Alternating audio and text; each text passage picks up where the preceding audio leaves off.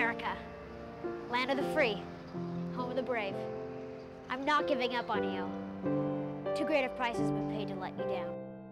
Yeah, I know you're not doing great right now, but I'm not giving up on you. I don't know about anybody else, but if someone is sick, I don't run away. Maybe I can't fix it, maybe I can't make it better, but at least I can try. My good friend Roy always tells me to focus. Maybe that's what's wrong. Maybe that's why things stay so bad. Maybe we focus on that too much and forget about all the great stuff about you. And I know it's there. I see it every day. I see it in all the people who live here. A rainbow of cultures with a common dream. I see it in my family and friends. You know, I'm so tired of people complaining about what's wrong and doing nothing about it. The dreams of people before you promise something better. The sacrifices of people before me guaranteed those dreams could become a reality.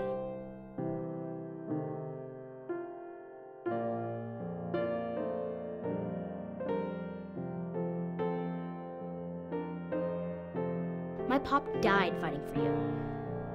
I'll never get to do all the stuff I wanted to do with him. That's my soapbox derby car. My pop gave me that last Christmas. At first I didn't know why, but now I think I do. He wanted me to see and feel something he knew as a kid. I believe everything happens for a reason. Maybe if he had lived to race that car with me, he might not mean so much. But he didn't, and well, now it does.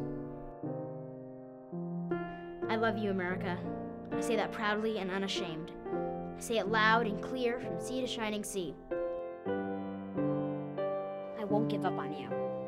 I know God has a reason for everything. All I have to do is keep believing and having faith, and I do, in you. God bless you, America.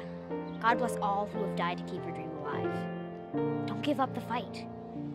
That's what I'm trying to say here, to everyone. I think if we all have faith and put our heads together, work side by side, we can save the dream, save the tradition, save the Derby. I'm Trey Caldwell, and I will never give up.